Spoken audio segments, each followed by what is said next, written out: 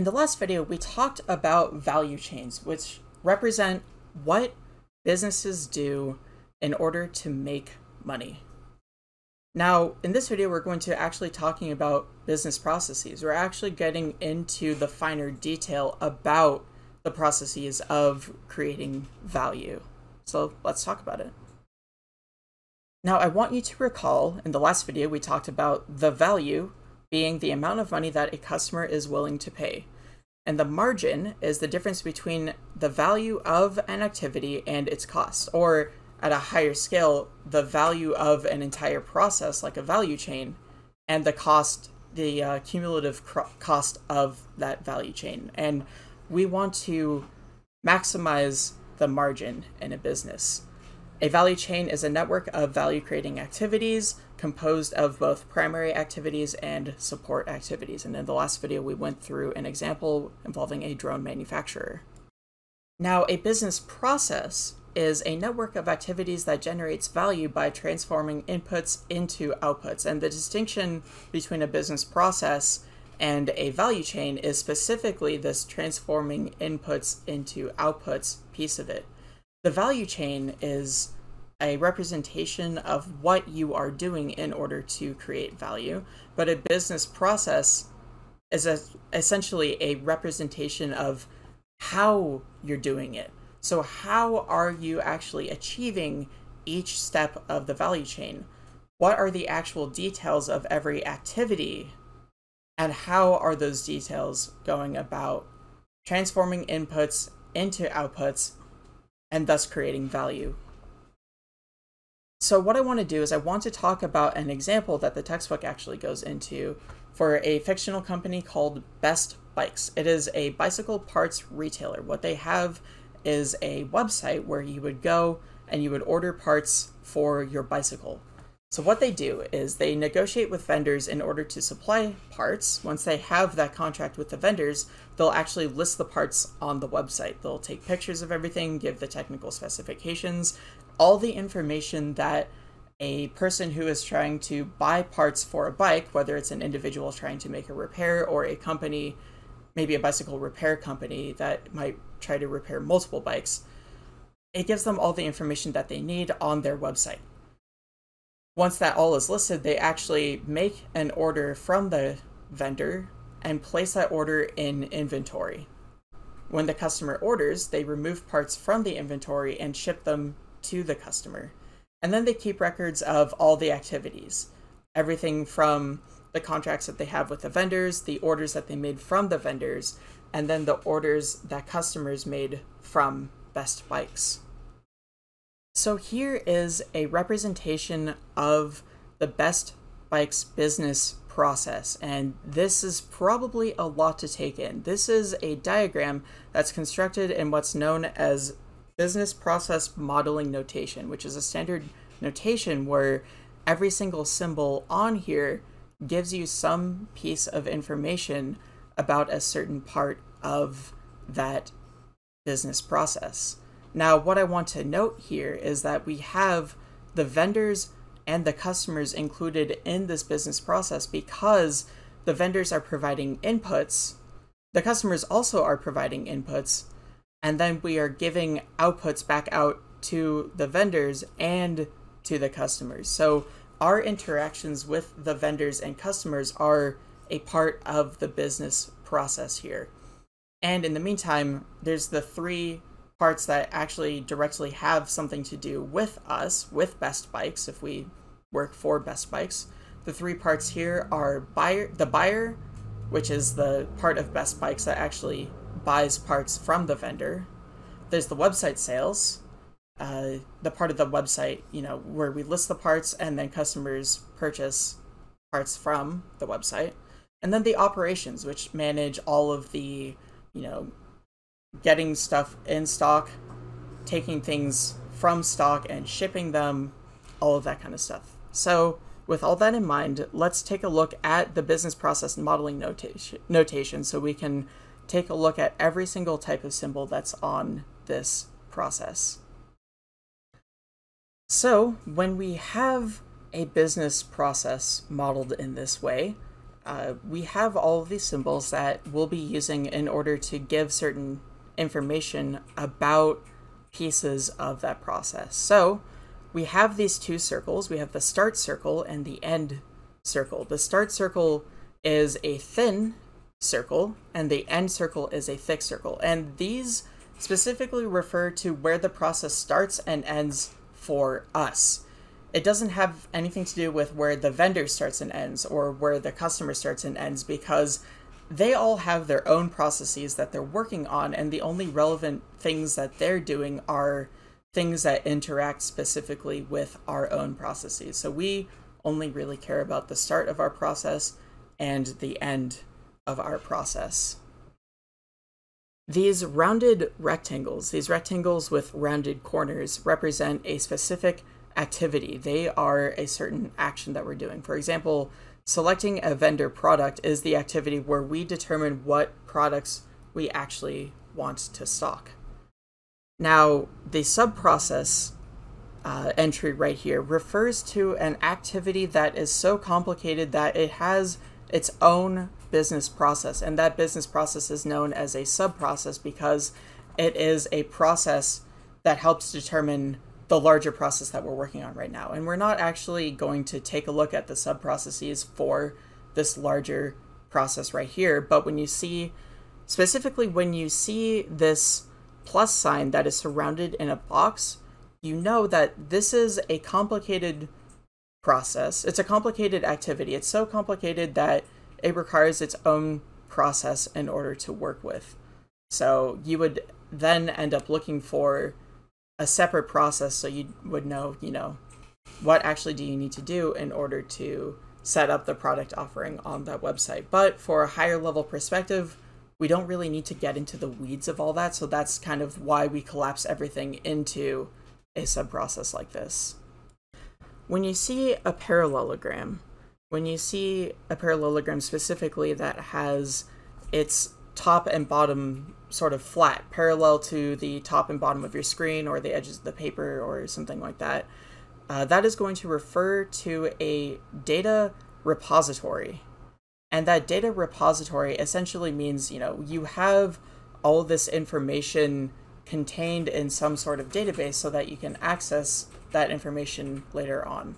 In this case, the vendor order repository is going to be a list of all of the parts that we have ordered from that vendor, including the quantities that we've ordered and the dates that we have ordered. And we can use a data repository like this to determine, are we ordering too much or too little of a certain product? How often are we needing to make orders? Should we start making more orders less frequently?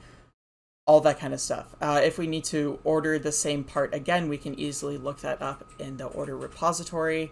And we can even, this is kind of getting into the area of where we can use information systems here. Maybe we can use information systems as well as the order repository in order to determine, should we keep on ordering this part? Should we order in greater or fewer quantities? Should we stop ordering this part at all? But that's a little bit in the future.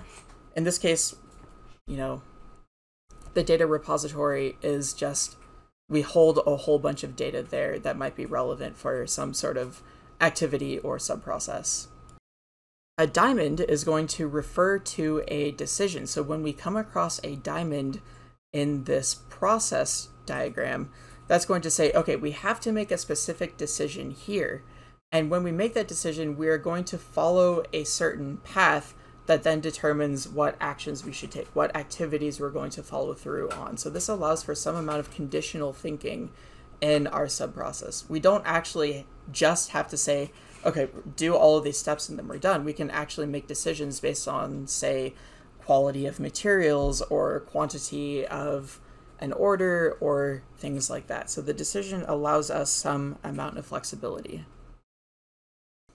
So there's two types of arrows on a process diagram like this. The first type is the data flow arrow, and that's actually going to represent how data actually flows between activities in a process diagram. So for example, when we come up here, let's take a look at this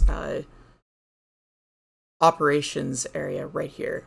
After we have set up product offering on the website and we're actually ready for that item to sell, what we have to do is we have to determine the order quantity. We need to determine how much of a specific part that we're trying to order from the vendor. And when we determine that, we have a vendor order that we're going to start passing through to all of the other activities and data repositories and stuff through this particular area. So we have this vendor order that we're passing from the determine order quantity activity to the order goods from vendor activity. So once we have our vendor order inside this activity, then we'll actually do the action of ordering from the vendor. We'll pass along that order both to the vendor so that they can then receive that order and then ship the goods, and we'll pass it on to the vendor order repository, which then from there we'll pass that order on to the receive goods place in inventory sub-process. Now, the vendor shipment, what you'll actually see here is this is referring to a physical shipment of parts, but we're not actually talking about that physical shipment, the actual parts here. In this process diagram, we are talking about the data regarding that shipment. So what actual parts have actually been shipped to us. So the names of the parts, the quantity of the parts, all that kind of stuff. And what we'll do is receive goods placed in inventory sub-process here. We'll take in the order and the shipment as inputs, and it will compare the order against the shipment. They'll say, okay, let's take a listing of all of the parts we have received and a listing of the orders that we have given that vendor and see if they match up. And if they don't match up for some reason, then maybe we have to contact the vendor and say, hey, you messed up our order. And if they do match, then we can just place it in the inventory and then get ready to ship our orders to our customers. So this doesn't talk about the actual physical shipment right here. I want to stress that this is talking about the data of the shipment. So the data of what is contained in that box rather than the physical parts themselves. So when you see a dashed line like that, this is some piece of data that's flowing. Another example here is this purchases data right here. This is going to refer to the actual purchase that the customer has made. So this might include like a product ID, a quantity, a customer shipping address, the payment, the status of whether or not the payment has gone through, all of that kind of stuff. And all of those will affect, should we continue keeping the product on our website? Should we continue, or should we get ready to sell the item? Is it actually ready to sell because the customer has actually ordered it? And if the customer hasn't ordered it, if their payment hasn't gone through, all that kind of stuff, then the item wouldn't count as being ready to sell. So we have all of these different pieces of data, and we can look at how the data is being passed between these different activities here. I think a really interesting piece of data flow is this negotiation area, because this has to do with the seller saying, hey, this is what we're looking for. That price in and of itself is a piece of data, as well as the response that you're giving saying, well, we're only willing to pay this much, but we'll per item, but we'll buy this many items if you are willing to do that. That would also be pieces of data that the vendor can then use, transform that into information to then determine, hey, is this worth it, or should we give another counter offer? So the negotiation data, the data associated with different offers and counter offers, is going to actually be data flowing between the vendor and the buyer right here. So that all is data flow. So data flow talks about the flow of information from one activity to another, but on the other hand, sequence flow, which is represented by an arrow with a full line and no little empty circle at the end, the sequence flow is actually going to represent how we continue along from one activity to another. And that sequence flow might actually have a specific condition associated with it where we don't follow that arrow until that condition is met.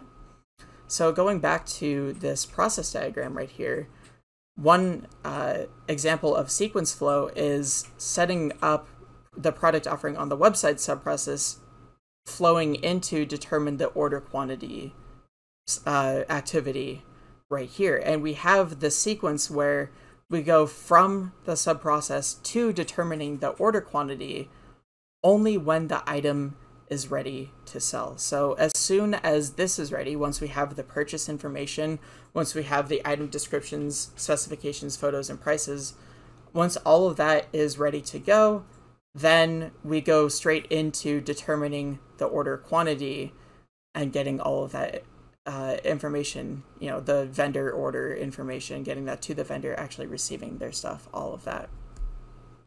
Another example is the arrows from the start to select vendor product.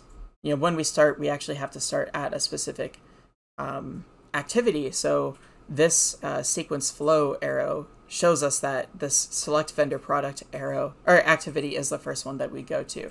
And then immediately, once we've received the data from both marketing and from our data repository, we would select a vendor product and then immediately start going into the negotiation. We don't have to wait for anything else. We don't have to pass any information into this new activity. We are going from selecting the product into negotiating the prices and terms. Another example of the sequence flow is going from receiving the goods and placing into inventory, that whole sub-process, into shipping the orders to customers. We go, once our inventory is ready, then we start shipping. And then once we have shipped, we then finish the process.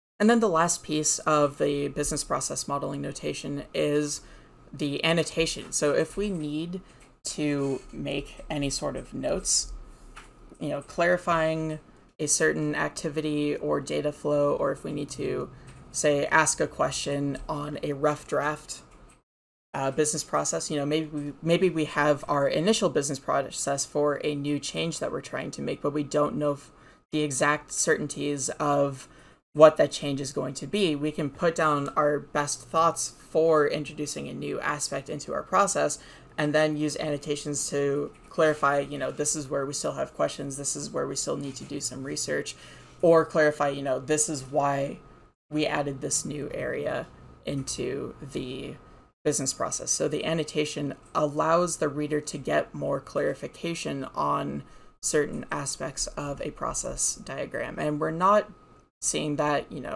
here in the original business process diagram, but we will see some in just a second. So I will show that off when we get there.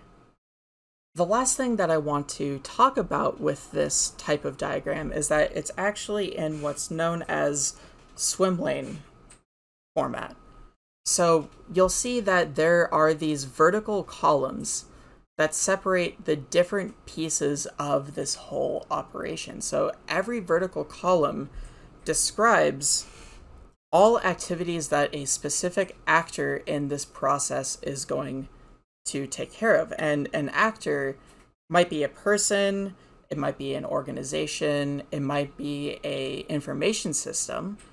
An actor essentially is something that does activities or manages activities. So for example, all the activities that the vendor handles are included in the vendor lane, and that is going to include, the vendor's marketing, the vendor's part in selling its own products, and the vendor's part in shipping goods once we have placed an order with them.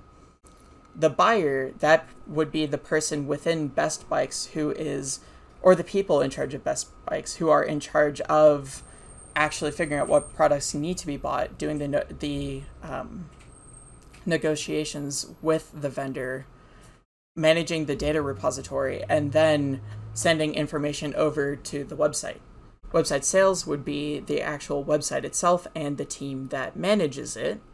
Then we have operations, people who control inventory, who determine what needs to actually be ordered, receive the goods, store the goods, ship the goods, all that kind of stuff. And then the customer themselves are actors in this whole system because they are providing ordering information and then receiving the shipment. So every actor has certain roles that they're playing in this whole system, in this whole business process.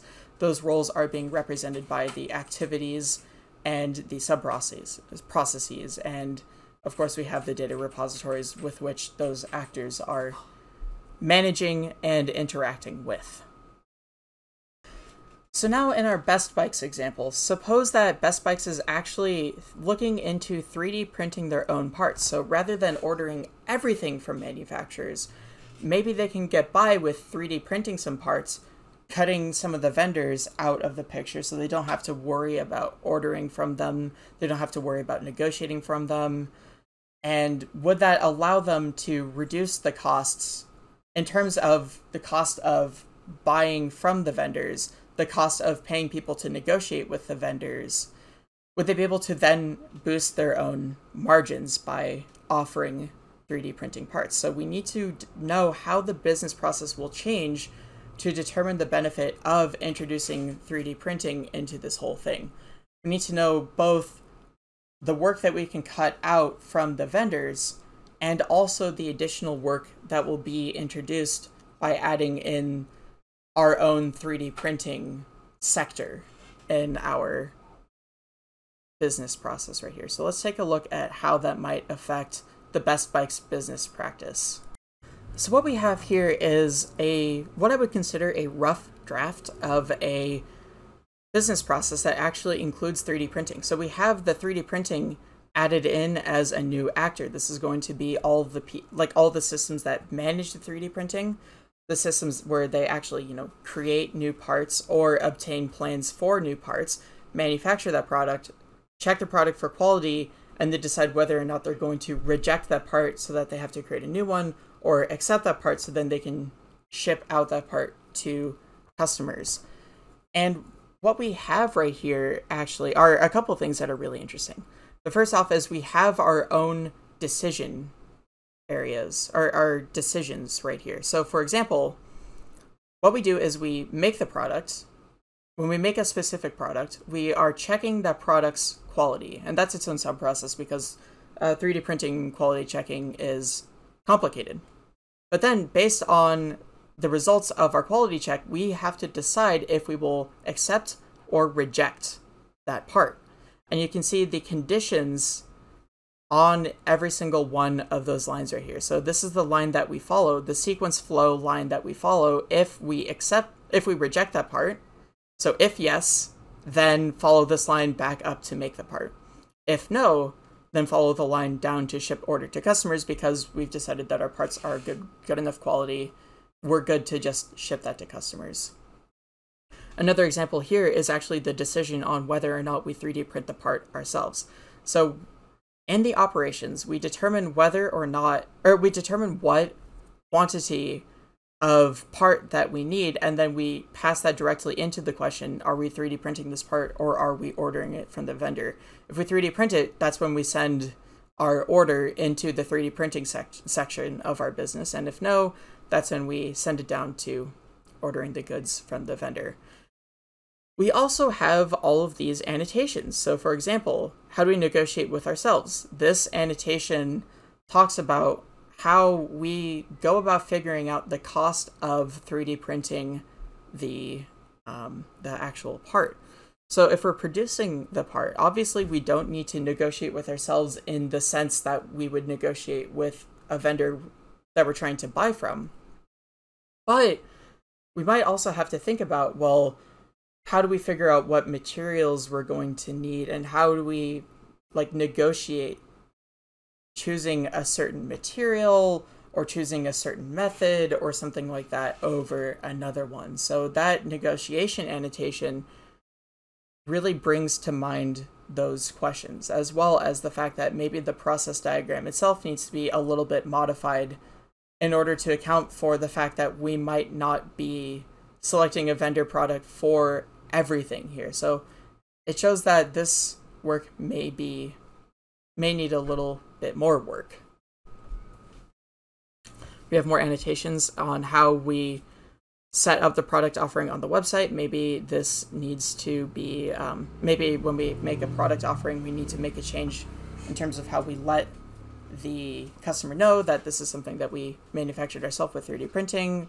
Maybe we need to tell them the certain materials that we're using here, whereas we might not need to necessarily do that with a vendor product. And then, of course, there's hiring production personnel, quality testing personnel. There would also be stuff like deciding which 3D printer you're going to use. If you're going to use multiple methods of fabrication, then selecting which 3D printer you're going to use for a specific part, all that kind of stuff. So the annotations show, hey, these areas might need further work within our company. So this is a business process right here. This is a diagram that shows how Best Bikes is creating value based on the inputs that it's getting, based on customer orders and the products that it's actually buying from a vendor. Now, a fun exercise might actually be to make a value chain for Best Bikes and then compare and contrast the value chain with the business process. But essentially, the value chain is what a business is doing in order to make value. And the business process is how that business is working with the inputs and outputs in order to create that value. So that is what a business process is. In the next video, we're going to bring all of this together and connect it back with information systems. So I know we've taken a little bit of a tangent from information systems, but in the next video, we'll talk about how information systems are connected to this whole thing.